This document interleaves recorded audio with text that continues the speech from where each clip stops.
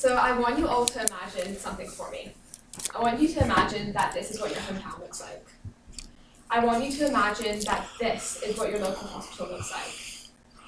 I want you to picture that most people from your country are currently displaced from their homes and are in refuge in places like this. Because anything is better than having to risk this. Today I want to talk to you all about my intentions for a policy in the United States to pressure our government to do more and to make a more conscientious effort to support Syrian refugees. I'm going to break down my speech into three main factors. Firstly, how the Syrian war started and the severity of it today. Secondly, why now is a time more than ever that we really need to focus on pushing our government to encourage Syrian refugees into the country. And finally, how Trump's ban has had a very negative impact and has set back the situation. So for those of you who don't know how the Syrian war started, it all began with the Arab Spring. Now, the Arab Spring is a term that refers to the time in which the Tunisian and Egyptian people were revolting against their presidents in order to gain more rights and civil liberties. Now, the Syrian people began to peacefully protest in order to support the Arab Spring. These protests were very much peaceful until about 15 young boys started graffitiing walls to show support of the Arab Spring. Now, these boys were then detained and tortured, and one of them, who was nearly 13 years old, was killed after being tortured for several weeks. Now, these protests began to become a lot less peaceful, and that led the President al-Assad, who was quite an oppressive leader, who he still is the president today, he began killing the demonstrators in the streets and detaining thousands more. From this, in July 2011, we see rebels of the army beginning to start the Free Syrian Army. This was an army that would support the rebels and they would fight against the government.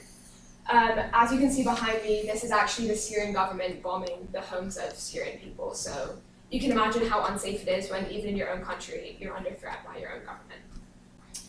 So 5,000 years later, and these statistics are coming from UNICEF, I mean, not 5,000 years, 5 years later, this is the situation we have now. We have 450,000 civilians killed. We have 700,000 trapped in besieged areas. We have over 1 million people injured. Another 12 million people are displaced from their homes. 13.5 million people are in need of humanitarian assistance. 1.75 million children are no longer able to attend school, and 2.5 million children are living on the run or as refugees. And that's half of the Syrian population, which is currently on the run. So 4.9 million people in Syria are currently on the run. So what is our country doing about this? Well, as we see in this article from the Washington Times, we know that Obama's administration decided in August 2016 that they were going to try to get 10,000 more refugees into the country by the end of the fiscal year in September 1st.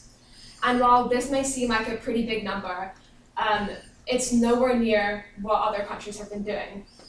And actually, since October 1st through to February 28th of 2017, we've only seen 5,539 refugees come into the country, which is displayed by the Department of State.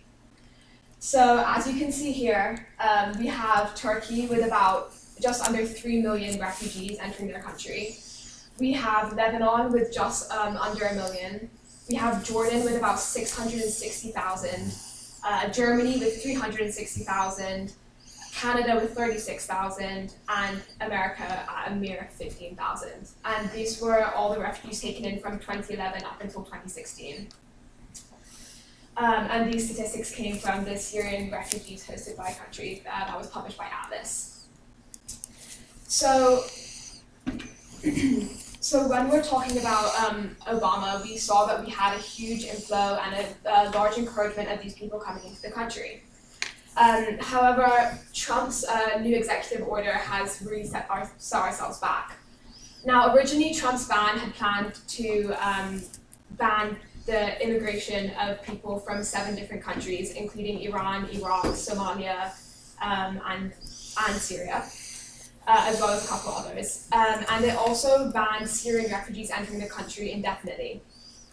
However, as you can imagine, this came with a lot of opposing views from Supreme Courts, as well as from groups of protesters in the United States.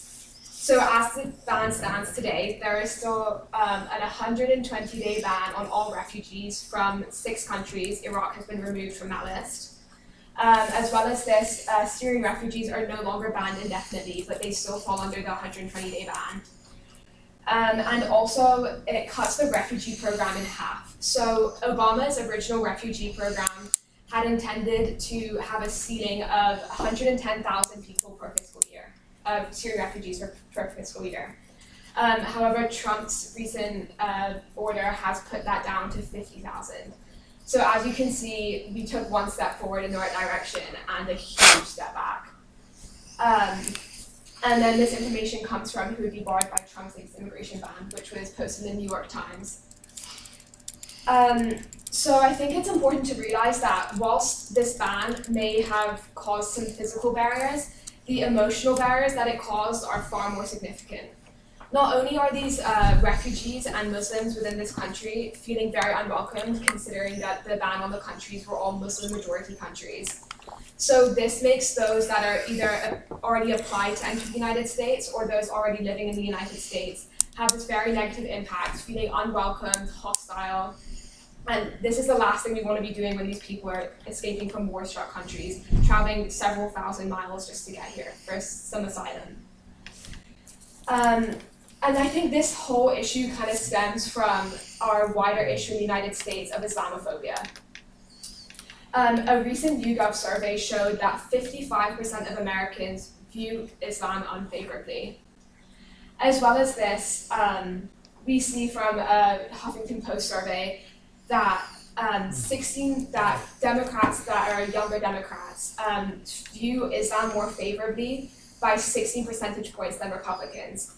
And are also 13% more likely to be willing to learn about Islam. So this is why now is a time especially when we really need to be focusing on pushing our government, because we're now in a current situation where every part of our government is in control by the Republican Party. So we really need to make it a conscientious effort to educate our children on what's actually happening in Syria, as well as other wars in the Middle East, and to also teach them about what Islam really is. Because I think there's a very huge conception that all terrorists are Muslim, and that's just fundamentally incorrect. The word Islam itself comes from the word salam, which actually means peace. So it's very far from terroristic. So what can we do? We need to welcome in these people to our country, and we can create a harmonious America full of free people that are willing to welcome each other and not discriminate based on race and religion. It's time that we take a step forward into our diverse future and start identifying our similarities rather than our differences. In a time like this where we see a country who are fighting for their freedoms, as Americans who love our civil liberties and we take pride in our freedoms, we should see this opportunity as a time where we can aid them in achieving their goal. And as humans that have empathy, we should also be seeing this desperation and this need for help as an opportunity to do so. So I think it's really important that we consider this. Let this not be a situation that prints in history books 30 years from now with end of chapter questions saying, why didn't America do more to help? Can we finally realize that stepping back isn't an option for us? And can we actually get involved in a war, not for the benefit of our own economy, but for the benefit of humanity? And so there's 3 main ways that we can help. First, we can donate. You can do this at UNICEF. This is a really good place to donate. It particularly helps the children. You can also sign several petitions. Just one of them that I signed myself is at moveon.org. But honestly, if you Google petitions, there's plenty that go to the government. As well as this, you can volunteer at refugee camps if you're gonna brave that. So there's one thing I just like to end with, and this is to paraphrase Emma Watson's UN speech. If not now, when? And if not you and I, then who? Thank you.